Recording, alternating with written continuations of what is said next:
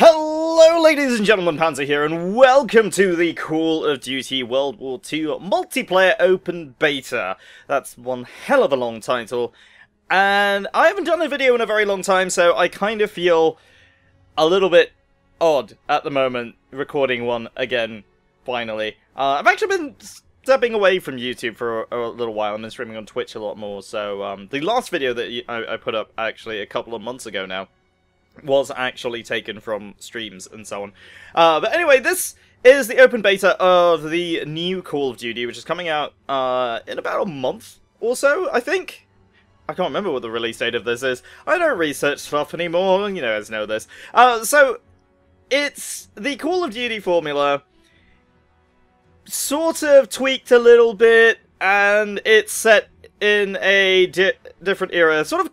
I guess people have been saying going back to its roots, so it's set during the Great World Kerfuffle Part 2, as you can see in the title. So, it's kind of going back to its roots and kind of not. And I have a number of issues with this beta, so I don't want to take too long with this intro bit because there is a very big performance issue with this. Every, like, 3 rounds or so, or at least after 3 rounds, the performance starts to shit its pants. And I have no idea why. The game normally runs at about 130 FPS for me, to give you an idea. So I'm going to be playing this on normal graphics, so heads up for anybody in case you're wondering why the game doesn't look that great. It's because it's running on the minimum settings to help it last a little bit longer.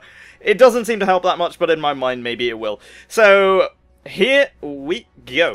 Alright, first things first, you might notice, this is the creator class screen. Well, kind of, yes and no, it isn't. So, there are things that are named a little bit differently. You now have this divisions system, which is basically different classes.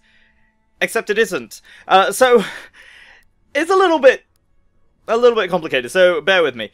So you pick your division here, and each one has its own tier of unlock. So, by the way, this one is made by Sledgehammer, who did the fantastic Call of Duty Advanced Warfare, which I absolutely loved, even if the PC port was a bit meh. They made this one. So the multiplayer isn't bad, and there's a new mode in it that I will show off a bit later on. So the infantry is the sort of basics, I guess, versatile class. I'm not really too sure. It has a unique unlock. Like, all of them have unique unlocks, and I do want to eventually get to that point, but I doubt I'll be able to do it before the beta ends. So airborne are your SMG guys. Infantry is sort of a mix between rifles and assault rifles. Armored are basically all LMGs. Which I actually kind of like. I like one of the LMGs in there.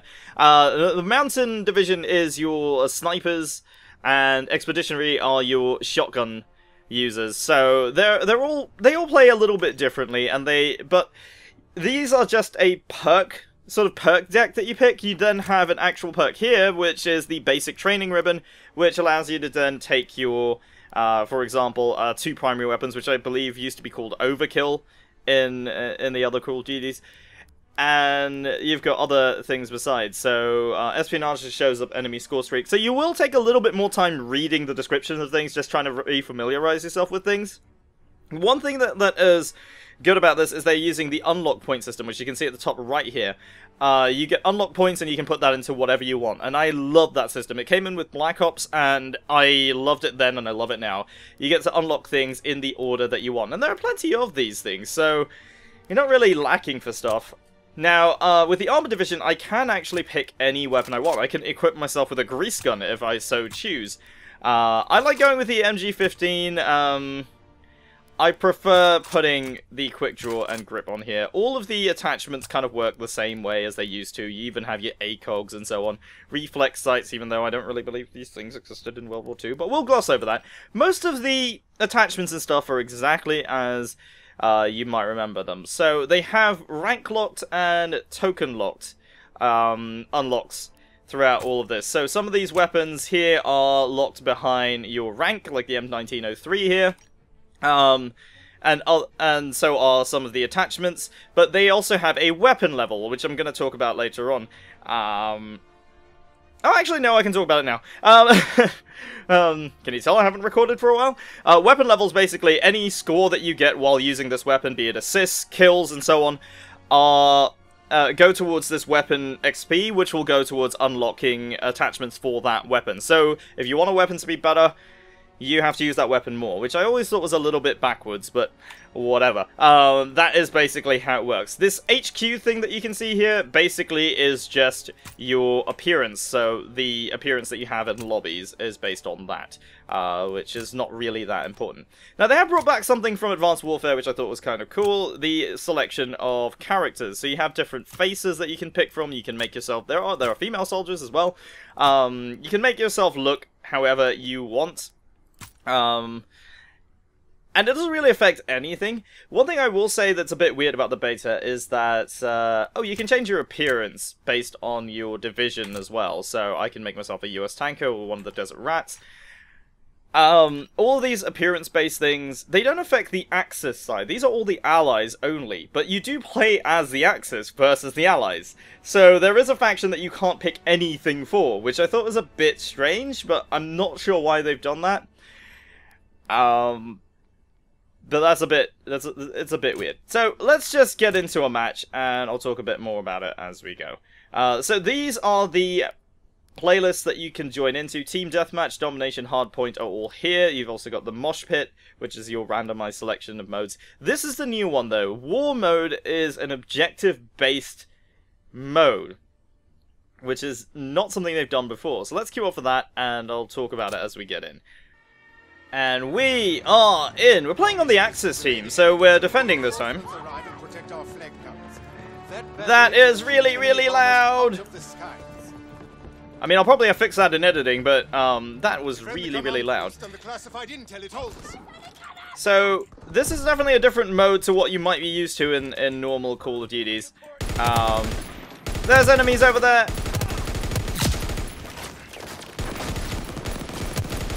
I'm trying to... Ooh, I got 2 kills already. I don't suck at this. You also might notice the graphics don't look too bad. I think it's the same engine from Black Ops 3. I don't know that for sure, though. Oh, I've been killed. I don't know that for sure. Oh, that's another thing as well. The freaking headshot thing. I don't know if you saw that in the bottom left there. Because the kill feed fades away far too quickly. Like, I don't even have time to look at it. Before it goes away. Yeah, but the headshot icon, that's something that I thought was a bit weird about Call of Duty's always, is that they, instead of showing, like, you don't need to know what weapon killed you, just that you got hit in the head by it, right? I know Call of Duty isn't the first franchise to have done, oh, that's a friendly, franchise to have done that. I think it actually started back in the Counter-Strike days of 1.5, 1.6 and so on. They did that as well, but it's always a bit weird. But anyway, that's just me rambling. So, a couple of things have changed from previous games as well. Aside from this mode, they have changed some of the controls, and I thought that was a bit strange. So pardon me while I go away from the fight a little bit just to talk about it. So, I'm hitting F, and nothing is happening. Right? Let me just throw a grenade in there. Nice little pulse there, lets you know how many seconds. Alright, now we have to fall back because we lost the command post. If I don't make it back in time, I'm going to die. I thought it was a bit weird. I was like, there's no melee attack in Call of Duty now? That doesn't make any sense. Yeah, well, here's where it is. It's bound on Q. And there are 2 different melees in this game now. So, you have your butt stroke, which isn't just a funny thing to say. It's actually the hitting them with the butt of your weapon, which doesn't insta-kill. It does, like, I think 50% of the normal damage. Alright, so there's half-time. We managed to hold them up to this point, and then it'll swap sides. And, of course, the winning team is the one that scores better on each half. Yeah, overall, well, that's my score. I'm not sure about the team. Yeah, there you go, objective performance. So you can see how long you actually held each point for. Alright, so I'm going to switch over to the infantry, just to kind of show you some of the differences. One thing you might be wondering about as well is where all of the explosives are. Now, you have your grenades, and you do have the usual assortment of concussion, and normal grenades, and sticky grenades, and so on. They are pretty much just World War II themed versions of everything else that has been in every Call of Duty since. Now, bayonet charge looks like this. Yeah, you might be forgiven for thinking that we're playing Battlefield 1, because it looks exactly the same. Not that that's a complaint, really. It's just, well, how else would a bayonet charge look? But it is interesting in the way it sort of performs. Yes, it does normally set you on fire. It's very weird, that. No, it seems like the mountain class, not mountain, expeditionary class with the shotguns actually does, counter you quite effectively, because they're able to do very quick and large amounts of damage at close range, so they actually do counter the bayonet charge quite effectively. Alright, we managed to get rid of him. And him. Even though I wanted to show a bayonet, but it doesn't matter. I quite like this gun. It's a side-mounted magazine. It kind of looks pretty cool. So yeah, spray and pray. Oh, there's a Sturmgewehr. So this is in the game. I've never used one before. So there you go. But yeah, there are also, like, class-based perks. Or abilities, rather. So the bayonet charge is unique to the infantry, but each class has its own sort of unique ability that they can use. So the LMG can deploy a bipod to be, you know, particularly stable. It can basically be a makeshift MG post, which is really cool.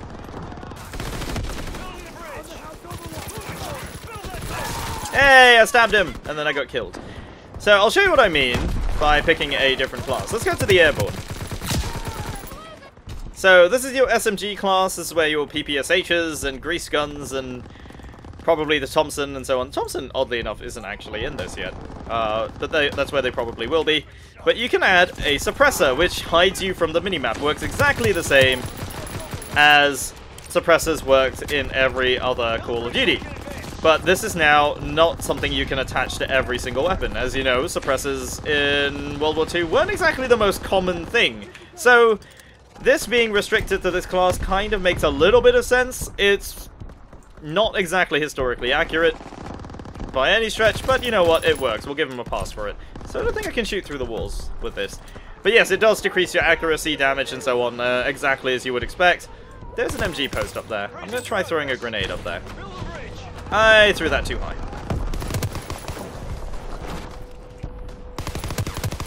Now, MG posts can be destroyed using launchers.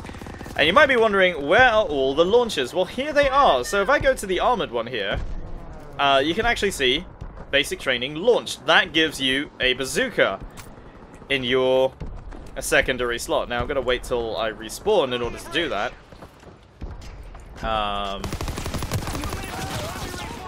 Which is going to happen now, so that's fine. Got a Bren with an extended mag here, I think. Yeah, that is a Bren. Have to look through the sights to know for sure. But so, if I wanted to take out an MG post, I could just shoot at it there. And that would actually destroy the MG nest completely. And they would have to, they would actually have to rebuild it. Which is actually a cool little feature. Now, the bazooka itself, I'm not sure how effective it is against infantry, because I haven't been able to hit anyone with it, bizarrely enough. Its ammunition is limited. You only get 2 shots by default. I'm just going to fire it there. And nothing happened. But you can resupply it by getting kills with your primary weapon, which is a bit of an interesting way of doing that. That's a person on top of a tank. This tank is an MG post? Question mark? Yeah, we have to blow up this ammo dump, and then we'll be able to advance. Oh yeah, we can build barricades as well. So if that's something you really want to do, you can barricade the walls. Kind of an interesting little feature. I kind of like it. Oh, I got sniped. No wonder he wasn't in there anymore. Now, as I said, you can deploy bipods as well, and you can deploy them almost anywhere. Not exactly anywhere, but anywhere that's sort of like a chest height wall. Like, I think some vehicles let you do it too, which is kind of interesting. Now we have to escort that, so there's a payload to escort.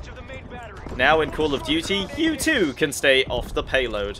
But yeah, so you do need to stick with the tank, stay close to it, let it move forward, and so on. Shall we have a look at a sniper? Let's have a look at a sniper.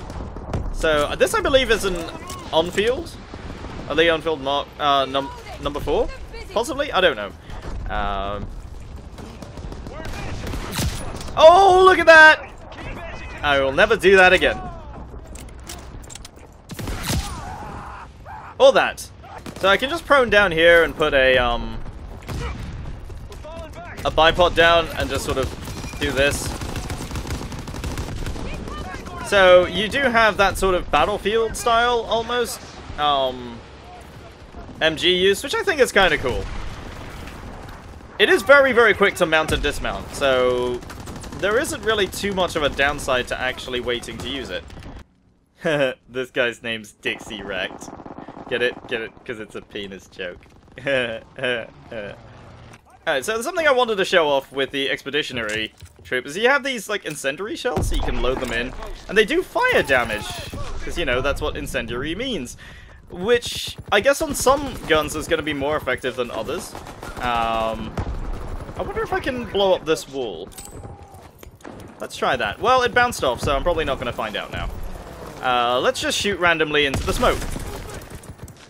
Okay, let's climb through there and then shoot randomly into the smoke. Oh, I got someone! So, yeah, for some shotguns it's probably going to be more effective, since it lets you sort of finish them off with, like, damage over time. See, that guy's on fire. It does, like 2 seconds of damage. So, of course, if they're weakened already, then, you know, it will probably do more. This is not going to be particularly helpful for me, as you might imagine. You don't get a hell of a lot of them. I think you only get, like, 4 shots with it. So I thought I'd try sniping again, since that seemed to work so well against me earlier. This guy seems to be doing that already. Alright, let's have a look here. Now, I know there's an MG post somewhere here, so I'm going to shoot in that direction. And I got one. Through the trees. This is a semi-auto sniper rifle. So, it is kind of quick firing and stuff. It doesn't do a hell of a lot of damage, though, and I don't know if there's bullet drop in this, but I feel like there is. And I've been killed. The only downside of being a sniper means that you're a lot further away from the objective, so you can't really be as useful. In that sense. There's a lot of smoke in that area. So there is somebody building. Oh, I got him! I'm okay with this. So we need to kind of get there and build a bridge as quickly as we can. So basically you just sort of get over here and you press and hold and you build. Yes, hit the bridge with a hammer. That's how this works. Honestly, we're all about to die. But we've almost got it, so I mean, now you've got this sort of overtime thing that Overwatch does as well, which didn't quite work in our case, but, you know.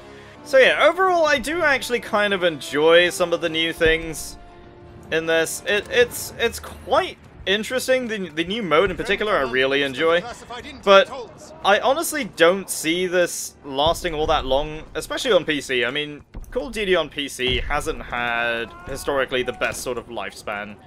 And, frankly, I don't see this being any different. In fact, it has about the same lifespan as I do, playing as, well, an SMG user. Basically, I'm not really too keen on spending about $60 on a game that might not have people playing in the next 6 months or so. Not that, you know, I don't think the game is going to be popular, it's more that, on PC anyway, it tends to... Ooh, I got an incendiary kill. That was a bit of a dick move, I will admit. But yeah, I don't really think it'll do that well on PC, because it never really does. So, I don't know, some good ideas, I guess, but overall, not exactly what I'd be looking forward to. And honestly, this beta does have a number of issues. I was actually looking at streaming this. Oh god. And after a friend of mine tried to and had 3 crashes in the space of about half an hour, I decided, you know, maybe I don't want to do that. That's kind of why I made this video. Hi. Let's build this wall. Build the wall. Build the wall. Build the wall. Build the wall. There we go. 2 minutes until our reinforcements. I love how there was an enemy, like, very blatantly right there. Oh, he's inside. Well, you know. Can't win them all. So yeah, that's Call of Duty World War II. I'm gonna go in here now. They're assaulting the command post. And get myself killed. Bye-bye!